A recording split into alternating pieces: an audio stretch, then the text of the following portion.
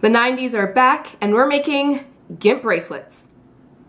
Making Gimp bracelets used to be the highlight of my weekends back in the day. I was a tween, so I didn't have a lot going on. Anyway, here's what we're going to use today. Very simple. We're going to use Gimp. You can get this from a craft store. I got mine from the dollar store. And a pair of scissors. So let's talk about it. Okay, so today we'll be working with pink and purple Gimp. So I'm just going to unravel this and start off the beginning of our Gimp bracelet. Okay, so I've got about a meter's worth of Gimp here. You can't see it all here, but trust me when I say about a meter's worth of Gimp, so that's just over a yard's worth of Gimp. So I have the end pieces right here, and I'm just going to give it a little knot. So this is just going to drape over the side of my table here, and I'm going to give it a little knot, and I don't know what type of knot this is called, but just basically you can kind of put your fingers, loop the Gimp around your finger, whatever finger works best for you. I'm using my index finger, and I'm just going to pull the Gimp out. Give it a nice pull so it's nice and tight. Nice and tight. So just zoom in a little bit here. Ooh, slow. Okay, so this is what my knot looks like, and here are my pieces, and let's begin. Okay, so I've got the Gimp here, and I have the purple side here on the right and the pink side on the left. I'm going to start with the purple side since that's my strong side. So I've got the Gimp, and I'm going to make a little rabbit hole here with the purple. So you can see here, there's a little rabbit ear hole. So what I'm going to do is, I've got this already, I'm going to give it a little twist. Just a little twist. So you can see here that the base is a bit twisted now, it looks a little different. So I'm just going to keep that, held down with my right hand, well, fingers. And I'm going to get the pink side here and make a little rabbit hole, or rabbit ears. I don't know why I keep on saying rabbit hole. Anyway, so I've got a, I'm gonna get in a second. I have a rabbit loop here. So what I'm going to do is I don't need to twist this pink side, but I'm going to put it in the purple rabbit loop that I have. Okay, so you can see that I put the pink through the purple, and I'm going to kind of hold down here, and I'm going to pull the purple Gimp down with the pink rabbit ear going through it.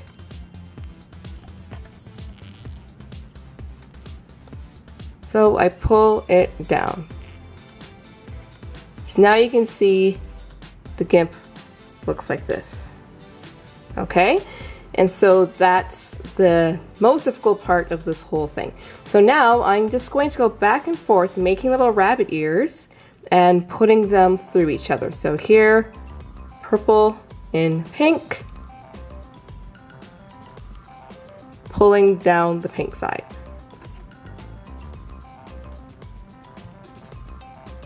And now it looks like this.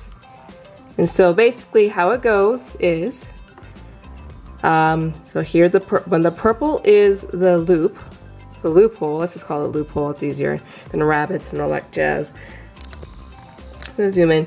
When the purple is the loop, you loop the pink through it, and you pull the excess purple down. And you just keep on going. So this one is this pink loop here is a bit small, so I'm just gonna pull it out. And then you keep going through it.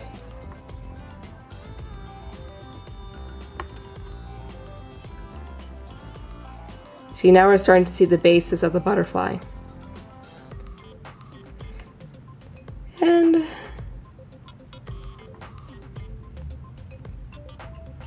there's the pink again, going through, and you pull it down. And you just keep doing that. So again, the main work is when you start it off. So what you want to do is you want to make the initial rabbit hole, and you give it a little twist, and then you throw the other rabbit loop, and you pull down the gimp. So again, let's just explain it. So let's say here we're starting with the pink loop. Pink loop's open. You make a loop with the purple. Okay, and since we started with the pink, we pull the pink string down. And we see here, like this part here, the purple part's coming out a bit more. It's not as in line with the rest of it. Just give it a little push with your finger, your thumb, and then pull down. Let me zoom out a bit. Come on. Pull down.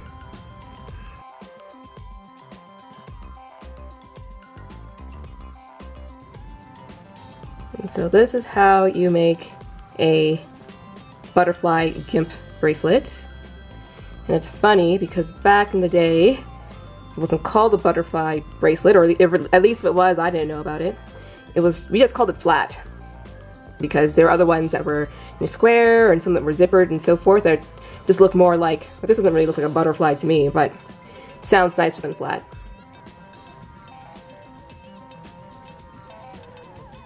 Wish my thumbs were smaller.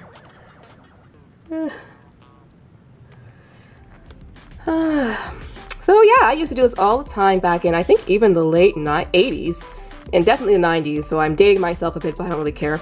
Anyway, yeah, we used to, back in the day, get gimp from the different arts and craft stores. I used to go to a White Rose. There was one by my house, and my Canadian friends here know a White Rose, I'm sure. And we used to buy the gimp by the meter, or it was sold by the meter, and then you buy as much as you want. So that way you can get all sorts of crazy colors, and I'm sure they probably still have it now, but we used to get glow in the dark, or see-through, or ones with glitter in it, or neon. Of course, neon was huge back in the 90s. And we used to make bracelets all the time. So it's kind of like riding a bike. This is all coming back to me, even though prior to a few years ago, I hadn't done this since, again, maybe 1993. And maybe even 92 actually. Then it became uncool. Then people started getting into the friendship bracelets with the the thread, different colored thread, but that was always too complicated for me, so I never learned it. But I still like my gimp. So yeah, a few years ago, me and my friends, we got this package here. I got it from the dollar store, and it came with neon colors, as you saw in the beginning. And so we just made some for Pride. So we had all different colors. I'll probably use some for Pride again this year on the weekend here, because it's World Pride in Toronto, and that's where I am. And so yeah. So anyway, I'm gonna stop talking, and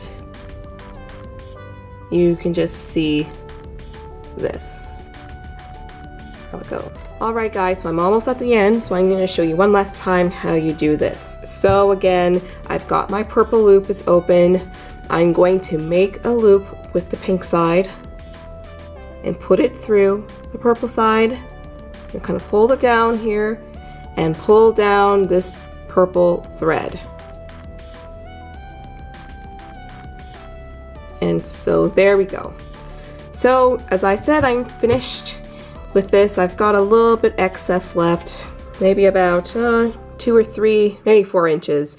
And we want to leave it with about a few inches at the end, because if you leave it, like say all the way to here, like not much space at all, it'll be very difficult to wrap it up, to make it a full circle and to make the knot. So it's always good to have an excess. Like this side here, we don't have much of an excess. It's only maybe about 3/4 of an inch, which is fine because we're going to have more on this side to work with. So anyway, so now that we're done, I'm just going to pull this last piece again, and now I've got the purple part free. I'm just going to thumb that through, or put that through the pink like it's a needle,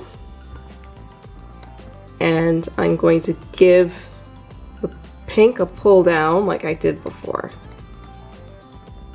Okay, so that's ended it, and to top it all off, I'm just going to knot the two pieces of Gimp together. Okay? Give it a pull. Alright. So this part here, you just use your knotting skills. I'm not the best knotter, as I mentioned before, so I'm just going to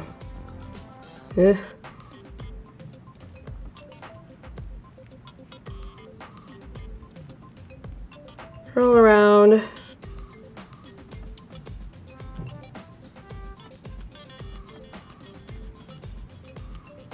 Put these through. Struggle, struggle. Okay. So here's the finished product. Here is my Gimp, all tied up. I personally will not be using this as a bracelet because it's a little big for my little wrists. That's okay because there are several other things I could use this for, and here are some examples. You know when you're traveling by plane and you want to differentiate your suitcase from everyone else's, so when you get to baggage claim you know which one's yours right off the bat without having to sift through a sea full of black and gray suitcases?